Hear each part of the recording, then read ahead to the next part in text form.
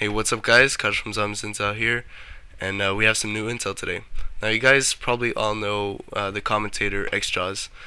Um, he noticed something pretty interesting today.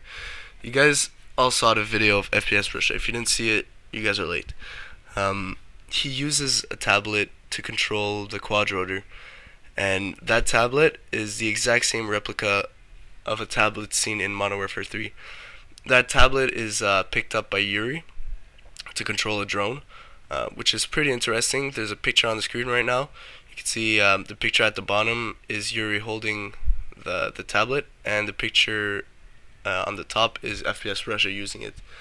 Now, I don't know what this means. Maybe we're going to see the same type of tablet in Black Ops.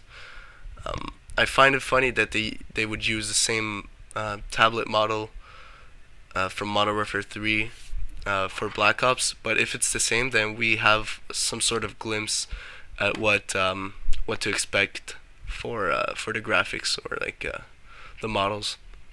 Anyways, guys, that was the intel for now. We're still waiting for the new picture on the Call of Duty website, and as soon as we see it, we're gonna post a video to tell you what it is or what we think it is, because we don't know what it could be. Anyways, guys, thanks for watching. Peace out.